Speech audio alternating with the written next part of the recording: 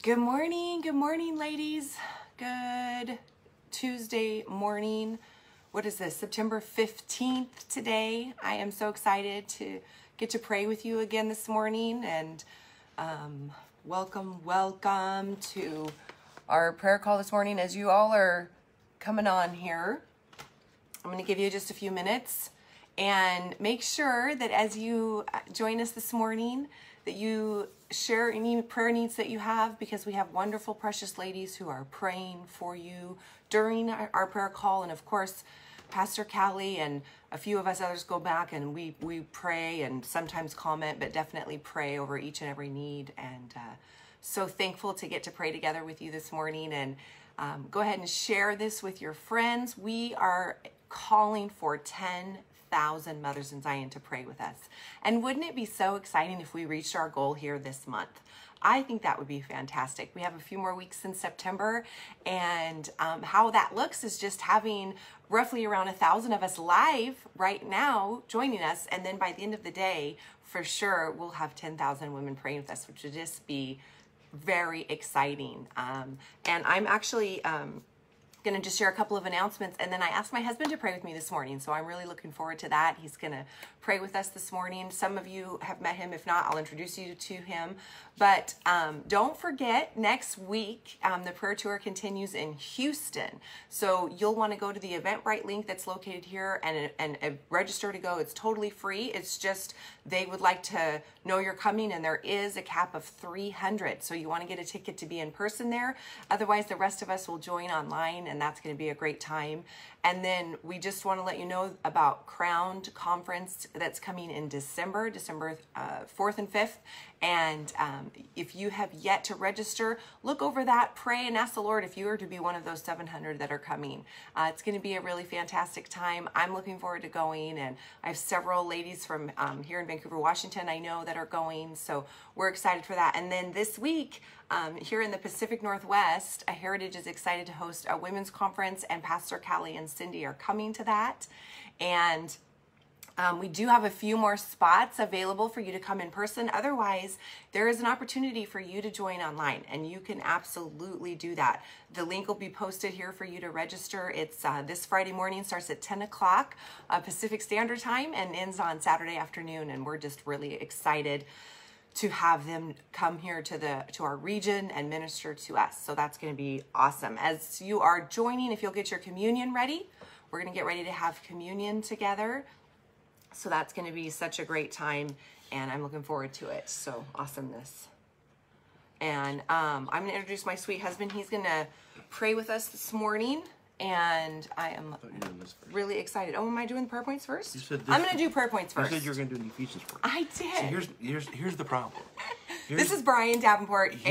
Here's the problem, and I mean this is a fantastic part, but y'all don't have any theme music. We don't have theme music. And I just thought, well, we need to have some theme music for these things. So I don't know.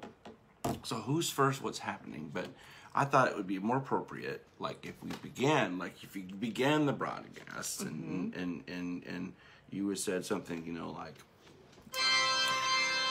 "Good morning, welcome to Mothers of Zion Prayercast. We're happy to be with you on this," and you use a different word other than "this morning," because everyone says "this morning," and you said it 7 times. So I did. Yeah, so you need to say like "this blessed occasion," oh my goodness, "this holy moment," "this supernatural second." Yes, we don't have music that we have on our prayer cast. I just wonder if a little bit of theme music. You know, everything that's remarkable, that is historic. I mean, oh my goodness, where would Cheers be without theme music? That's true. Where would Friends be without theme music? There you are. Where would, and honestly, theme music is the one element that I think that I personally might be able to bring to add to the Mothers of Zion. The Mothers we of are Zion. We are thankful for that. I've actually often thought that there's some good, when you're reading scripture, that Jesus has he has different theme music. Oh, now listen, should we talk about that for just a minute? Because there's great theme music. For instance, have you ever heard Billy Joel's "I Go Walking in the Night"? Yes. Because it goes in the middle of the, I go walking in the... And yes. And I always thought that was the theme music that should be playing when he's walking on the water at 3 in the morning and the disciples are rowing in their boat. Yes. I thought that would be good theme music. Yes, it would be. There's lots of good theme music. Yeah. All right, but anyway, let me start again. So this is my husband, Dr. Bryan Davenport. But I thought it would be wonderful to have him pray with us this morning. I invited him Is this good theme music for me? to be with us. I might rethink it, but we'll see. No, I'm kidding. Oh my gosh. This is not our show, so you'll forgive us. We do have one, and We there's don't. usually about 17 people that watch that one. Right. So Our goal is to have 18 by the end of the September. Okay. All right. As you're getting your communion ready, let me read our prayer points for today. I have 4 and 5. And listen, if you can't start your day off with some joy, then I don't know. All right, here we go. Today we're praying for America, the church in America, to be aligned to God's word, his promises, and the finished work of the cross and his ways. And I'm going to read Ephesians 1, verses 18. I'm going to start at verse 18 here really quick. I pray, is that right? I thought you turned You've got 17. me. 17, sure. 17, thank 17, you. sure, right. I keep asking that the God of our Lord Jesus Christ, the glorious Father, may give you the spirit of wisdom and revelation so that you may know him better. I pray that the eyes of your heart may be enlightened in order that you may know the hope to which he has called you, the riches of his glorious inheritance in his holy people, and his incomparably great power for us who believe. That power is the same as the mighty strength he exerted when he raised Christ from the dead and seated him at his right hand in the heavenly realms, far above all rule and authority, power and dominion, and every name that is invoked, not only in the present age, but also in the one to come. And God placed all things under his feet and appointed him to be head over everything, over the church, which is his body, and the fullness of him who fills everything in every way. So Lord, we just pray right now that the church in America would be aligned to the word of God. Lord, I thank you that your promises are true, and I thank you that it is finished, Lord, that we are healed and we are whole. And Lord, I thank you that your truth will be spoken. Lord, I thank you that in pulpits across America, they are preaching the truth of your word. And Lord, that people are being called to repentance, to restoration, and to hope. And we thank you for that in Jesus' name. Thank you, Lord. And Lord, we pray now, Lord, because your love never fails, we pray now that there would be love and honor. Lord, I pray that love and honor of God would completely demolish and destroy the strongholds of hate. Lord, we speak that the strongholds of hate of every kind, hate of the unborn, hate of races, of genders, and authority would be demolished by your love. Lord, we thank you that you love and you call us to love. And Lord, I pray that there would be a shift in our country where love and honor are shown towards one another. And Lord, we thank you. We agree together as men and women that Planned Parenthood will be demolished, that it will be no more, that we will begin to see across America them closing, defunding, signs being torn down, Lord, of their business. And Lord, that there is an uprising of the love of the newborn, that there is life, Lord, and we thank you that there is no hate of, Lord, every one of your kids are loved by you, and I pray that you would show all of us how to love, Lord, and we thank you for that in Jesus' name. We pray that you, being rooted and established in love, may have power, together with all the Lord's holy people, to grasp how wide and how long and how high and how deep is the love of Christ. And to know this love that surpasses knowledge, that you may be filled to the measure of all the fullness of God. Lord, we do pray. We pray that you would empower your people to know the measureless love of Christ, that we would know it, that we would experience it, that we would walk in it. Lord, and that in that way we would be filled to the full measure of Christ. Babe, I'd like to go back and just agree with what you were praying earlier with regard to praying for the church. And sometimes it sounds like a lot of words. But if we just listen to what Paul says, I pray that the eyes of your heart may be enlightened, that you may know the hope to which he has called you. The first thing he's asking is that God would give us the Spirit, that this all comes from the Lord. We need the Lord to breathe upon us. These are not things that we stumble upon accidentally or even on our own. But these things that are so great, so marvelous, that we really do need the Lord. Now, the facts of them can be seen in the Word, can be understood even in maybe in creation. But that spirit of wisdom and revelation from the Holy Spirit gives us the breath of aha. It takes what's known as a fact and makes it something that's alive in us, and that it becomes something that becomes faith in our lives. And so, Lord, we do pray for that spirit of wisdom and revelation, that we might know you, and then he prays, I pray that you might know the hope to which you have been called. We pray that the church in America would rise, and they would be a people that would be driven and moved by hope. Literally a hope, a people consumed with hope. Like there's a glazed look in our eyes because of the hope we're consumed with. Then this is our calling is hope. Our calling isn't despair. Our calling isn't discouragement. Our calling isn't dead ends and dead hopes and let's just get this over with. Our hope is so great that it's too great for us to even see on our own apart from the light of the Spirit. And that we would know the riches of his glorious inheritance in the saints, and that we would know that power which is without comparison, immeasurable, that God has toward his church. Paul is longing for the Ephesians church to see who they are because of who Christ is. This is your hope, this is your inheritance, this is your power because of who Christ is. Look here, God placed all things under his feet. And appointed to him to be head over everything for the church, which is his body.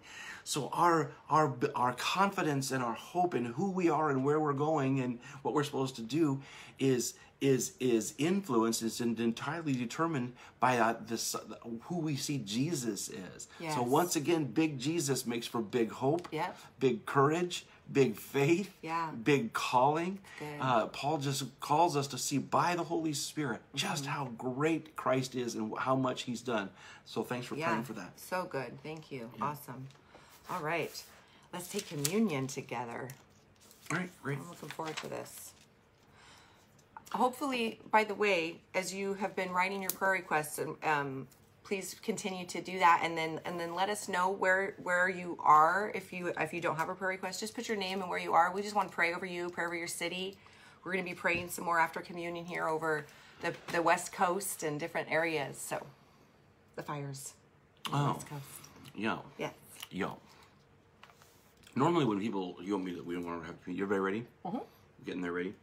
Okay. Oh, so my wife has got this delicious stuff here. I can do that. I got it. I already did it. Many times when people participate in communion, we go to 1 Corinthians chapter 11, where Paul says, you know, what I pass on to you what I received from the Lord, that the Lord Jesus, on the night he was betrayed, took bread and he broke it and said, this is my body, broken for you. Take this and do this in remembrance of me. And after supper, in like manner, he took the cup. And he said, this cup is the new covenant in my blood. Do this in remembrance of me. And that's a portion in chapter 11 that we hear often, and I think great. One portion that isn't as read as often is before that. Paul is actually making an argument against participating in idol temples. And the argument that he uses to contend against that is the sacredness and the power and the mystical power of what happens when we come to the Lord's table. And here's what he says. It's 10:16. Is not the cup of thanksgiving for which we give thanks a participation in the blood of Christ? And is not the bread that we break a participation in the body of Christ. So as we come to the Lord's table this morning together, I'd like you to just challenge you to bring your faith and in it with the simplicity of those statements. That as we take this bread in our hands, this bread is not this bread that we break. Are we not participating in the body of Christ? Wow. Man, that does something to my faithometer. I got like a defibrillator shock. This morning we participate in the body of Christ. We join in, we receive, we participate in his very life given for us, in the very substance and life of his flesh, in the brokenness of his body, but the life in his body. I participate. His life, his body becomes part of my own, part of our own. And of course, Paul's talking about, he always has this double reference in Corinthians, in the body of Christ. We participate in the body together. You and I and Mrs. Dav and all a bazillion of you that'll be watching. Imagine that no matter where you are, as you take this, whatever spiritual symbol of the body of Christ you're holding today, this is by faith in the Spirit, we participate. We join, we share in the very body of Christ. Let his healing power come into you. Let Christ's life flow into you, revigorating you, invigorating you, renewing your life, strengthening you, pouring his very life and strength into you, bringing healing, bringing substance. Where there is lack, where there is brokenness, let the body of Christ bring abundance and strength and healing to you today. We participate with the very body of Christ. Let's receive this together. Let's participate with the body of Christ as the body of Christ together.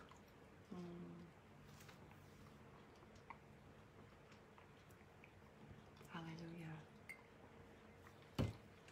Now, Paul began with the cup of blessing. We traditionally begin with the bread, so we do that. But he said, it is not the cup of thanksgiving or the cup of blessing for which we give thanks, a participation in the blood of Christ. This is the blood of Christ. We participate in that blood. That blood, that in his blood we have redemption and the forgiveness of sins. Can we say that again? Yes. In his blood we have redemption and the forgiveness of sins. Those are one movement but two different achievements. You aren't forgiven. Right. Your sins have been forgiven. Right. To forgive means to be cut off and sent away and forgotten. I don't think anybody here watching wants to be cut off, sent away, and forgotten. No. Your sins, we have the forgiveness of sins. Your sins are cut off from you. They are removed. They are cast away and forgotten. But you, what Paul says, you are redeemed. Your sins have been cut off and sent away, but you have been purchased and brought near. Redemption. Yes. You've been bought back and brought near. That's good. We participate in the blood of Christ, the blood of Christ that is the cup of blessing, the cup that forgives us from our sins. Our sins are forgiven. We are freed. We are the curse of sin, the curse of Satan. Any curse sent against you is powerless. It is broken. Yes. Understand this. Anything, any dark word, anything haunting you, anything spoken over you, that thing does not have, nothing anyone has said or done to you is greater than what Christ has done for you. Say that again. That's good. Well, I don't know if I'll remember I need to hear it. But nothing that anyone has said or done to you is greater than what Christ has done for you. Yes, thank you, Jesus. Lee said it. He's saying it. This blood speaks a better word. Yes. I don't care what word anybody has said with what authority or what influence in your life or what circumstance. Whether or not the weatherman says it's bad, the CDC said bad, government said bad. It doesn't matter what everybody said bad. The blood of Jesus says good. Yes, yes, The yes. blood of Jesus says good. It turns it around. Yes. It doesn't matter. It cleanses me. It rewrites. It's writing out a new destiny. It's changing my history. All the things that song says. Yep. This blood, we participate in this blood.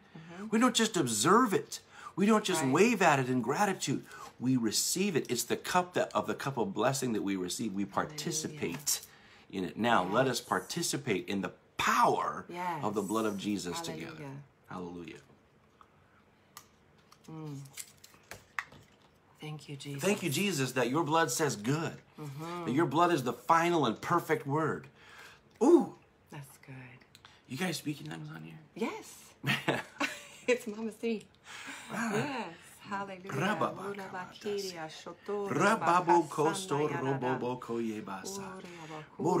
I feels like low-lying, easy-hanging fruit to say, there's so many folks need to hear that today, that you've heard a bad word, but the blood of Jesus says it doesn't matter who said it's been bad. The blood of Jesus says it's good. It's a better word. It's a word of hope. It's a word of inheritance. It's a word of power. It's a word of blessing. It's a word of protection. It's a word of provision. It's a word of peace. It's a word of his presence, and it's a guarantee. It's a guarantee. He guaranteed it in his blood. It's a covenant. This cup is the new covenant in my blood. Not a suggestion, not an idea, not a hobby, not a habit, not a pastime. It's a covenant. It's a covenant. Hallelujah. So with the authority and the hope of what Christ has done, Father, we bring our nation and these women and their families before you in the mighty name of Jesus Christ. Lord, we intercede now. We call upon the authority of the name of Jesus Christ. Lord, we pray against fires and those who would set them and the winds that would blow against them. We pray against the destruction that they are bringing into people's lives and homes and livelihood. We pray that you protect everything that can't be replaced. But Lord, just keep protecting people. Bring the wind, blow the smoke away, protect people's lungs, protect their families. Keep people from trauma. Keep people from taking advantage of each other. Let your people rise up with such love and generosity that they are a bright and shining light in darkness. We pray for them. We pray we pray also against nonsense, any more hurricanes, Lord. We pray that you protect people from that as well in this season. Lord, we look to you to be our shepherd. Lead us, guide us, protect us, and provide for us in every way. We thank you, Jesus. Hallelujah. Yes, Lord, we thank you, Father. Lord, I agree with what Dav is saying right now, that there might be a word, and that could even be something this week that has been sent to you in the mail or a doctor's notice or something. Listen, it's not about being ignoring something and pretending it's not there, but we don't pretend away our pain. We don't deny facts. We just deny them the right to have leverage in our life. Exactly. We say instead, no, God is good.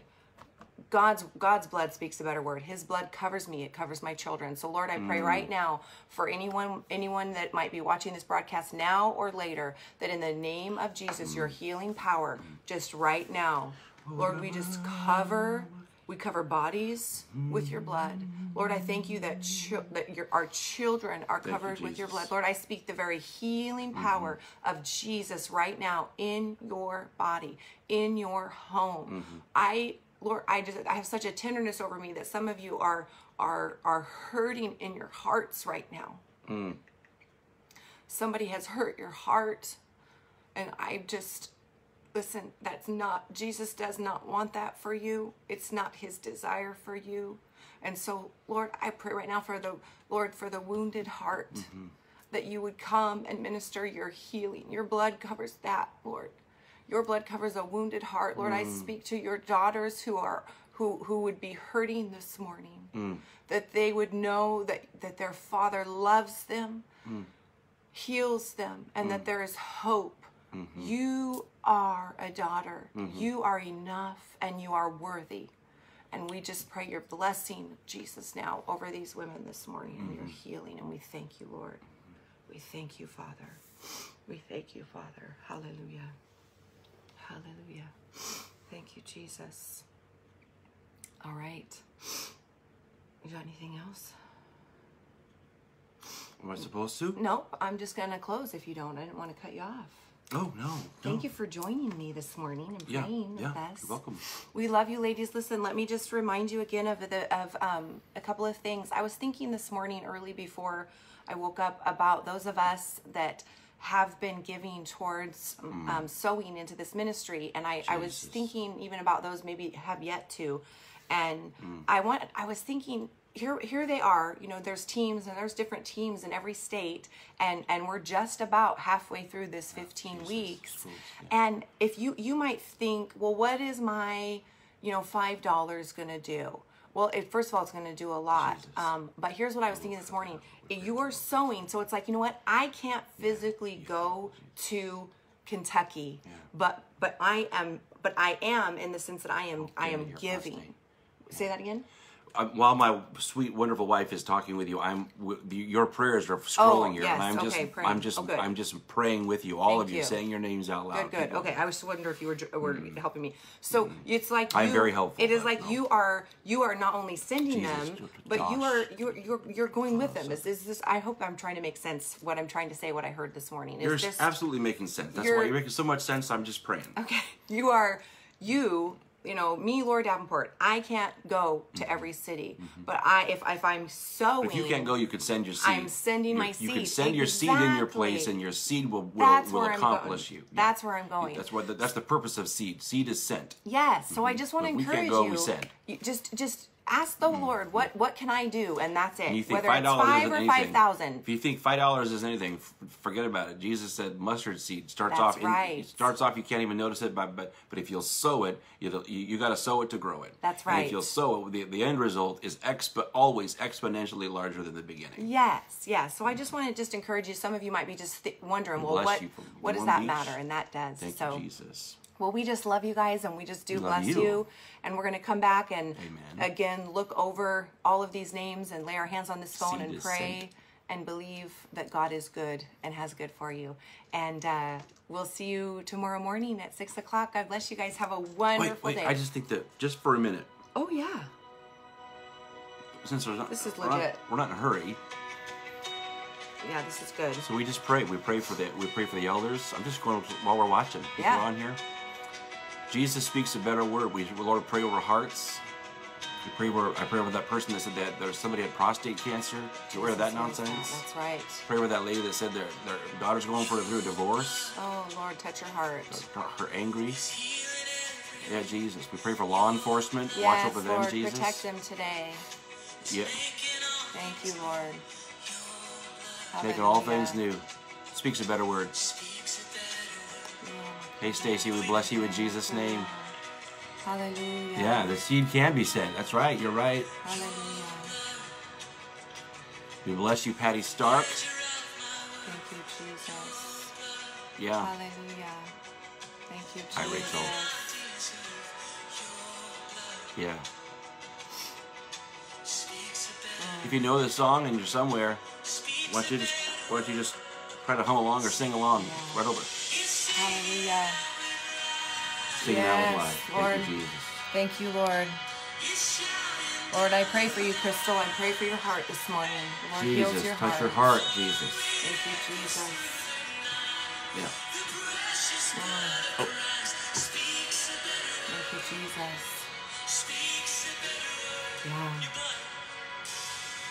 Here, one more time. Oh, Jesus. You're right, the trauma. People from trauma. Help them, Jesus. Legal favor. Get them. Yes, Touch you with Patty. Yes. Touch Sean. Thank you, Jesus. It covers you. I pray for the Alberts family. Jesus, bless them. Help them in this time. Yes, Jesus. Increase of faith. Yes, for your husband and your families. Yes, Lord. Increase pray for faith Donnie in J. all of Go us. Donnie J. Yes. That's me praying for the Trump president. Yes. Hallelujah. That's right. That's right. Yeah, more legal matters. Lord, we pray for justice. We pray for justice, Lord. Yeah, marriages, Hallelujah. land. Thank you, Jesus. Thank you, Jesus. Thank you, Jesus. Yeah, we just encourage you, if you don't have this song, Better Word, why don't you listen to it as you're finishing your prayer time this morning? Let it just minister to you this morning. We love you. God bless you guys. We'll see you in the morning. Bye.